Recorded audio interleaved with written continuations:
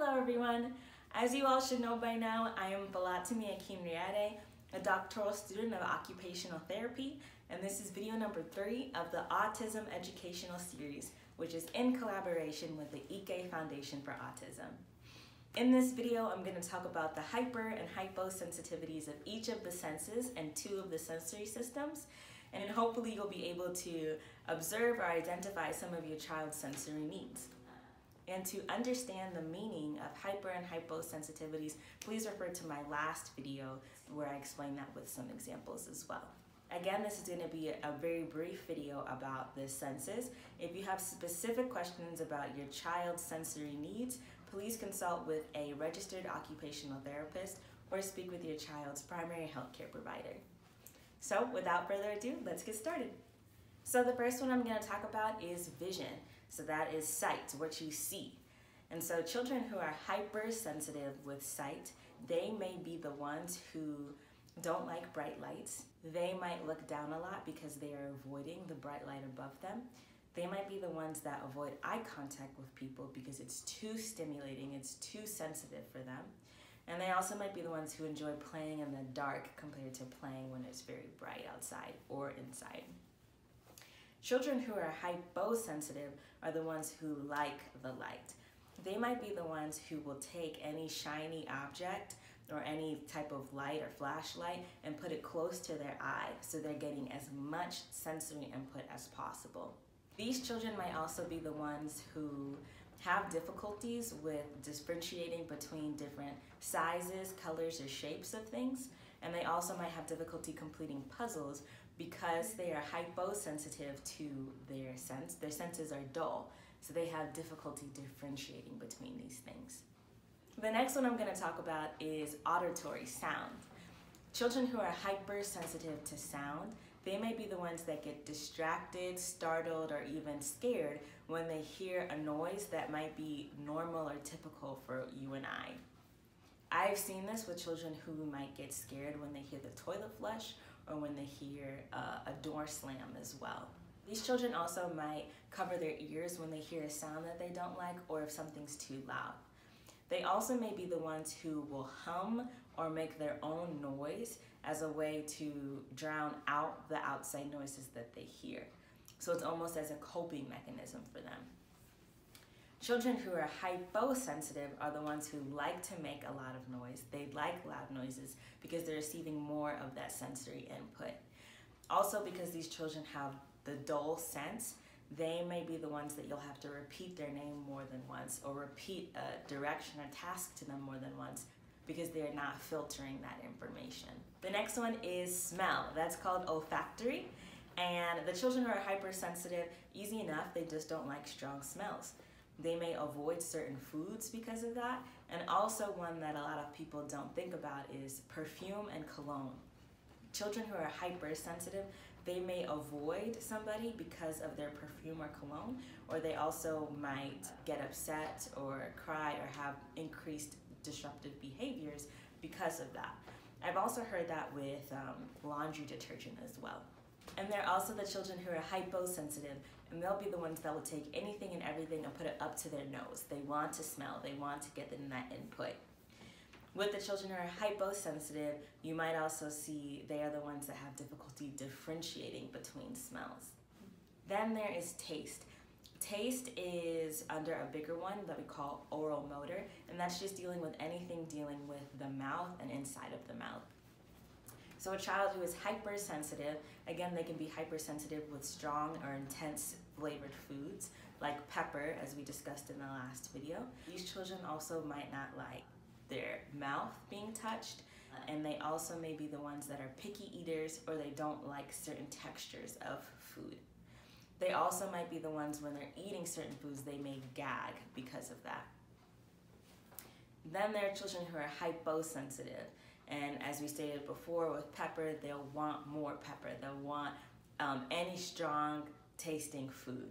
They're also the ones who might take any object and put it in their mouth.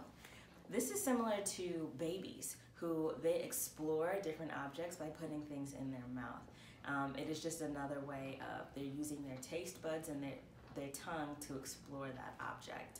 And these children also might be the ones who, because they're trying to get more oral motor input, they'll chew on their shirt, or if they have a necklace, they'll chew on that necklace as well because they're trying to get more of that input.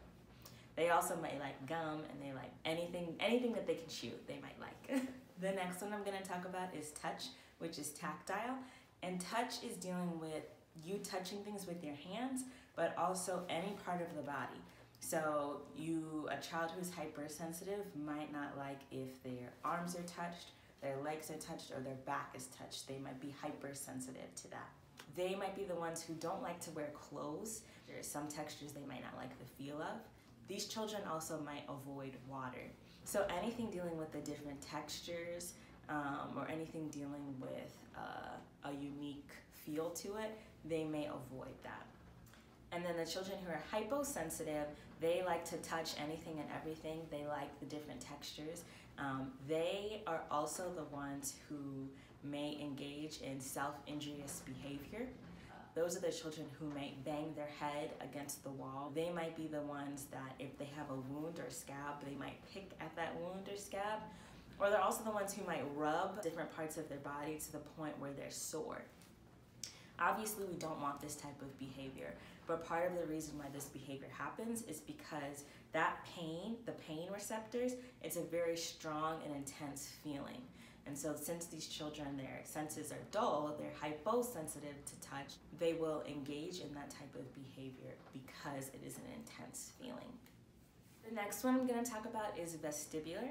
And vestibular is just how your body responds to movement. So if you're in a car and your eyes are closed, you can sense when the car is moving. Or if you're in an elevator, you can sense when the elevator is moving.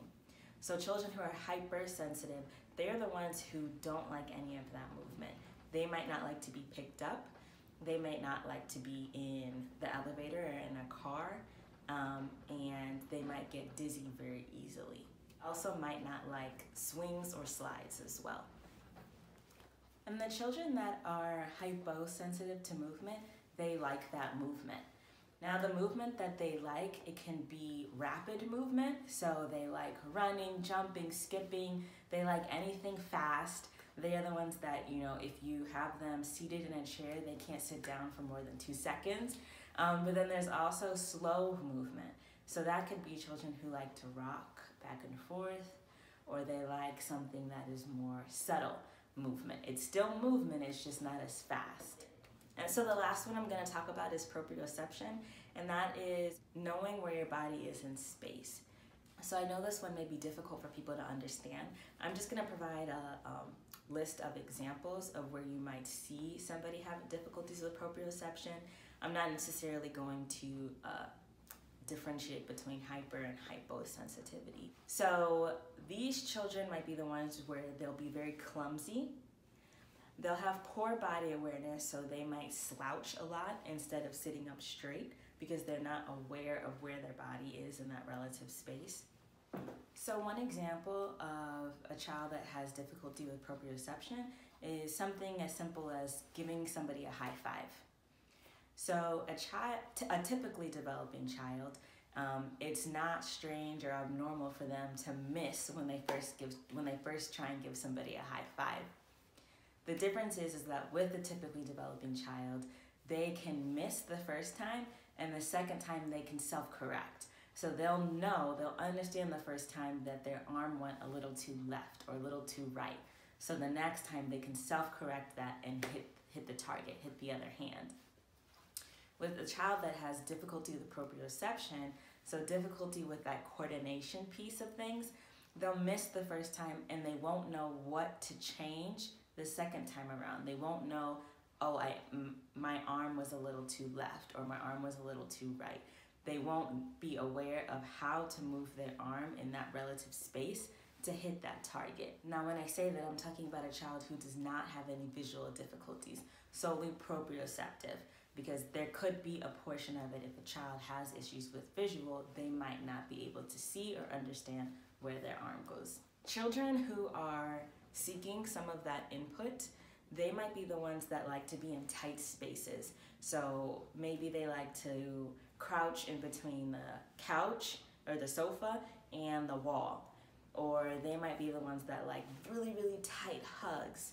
So I actually had an experience during one of my rotations where I worked with a child who was seeking a lot of proprioceptive input. And that usually looks like deep pressure. So this child, he was nonverbal, and he would purposely get himself in trouble or try and run out of the treatment session because we would have to grab him and hold him down so he can't leave the facility. And that is seeking proprioceptive input. So it took a few of us to understand why were these behaviors happening, and then we realized he automatically smiled and calmed down once we grabbed him. And that's when we realized if we give him more proprioceptive input, he'll have those decreased behaviors, which is exactly what happened. So I tried to make this as basic and simple as I possibly could. I know you all are not occupational therapists, but hopefully you were able to learn from this. And the next time you see your child or you're working with a child with autism, try and observe what their sensory needs may be. So try and think of these examples and see if you see anything similar, but also if you see them engage in any type of play, see what they gravitate towards, or also see what they avoid. In the next video, I will talk about ways that you can provide your child with some sensory input. They'll just be examples and little tidbits that will hopefully help you and your child. Thank you.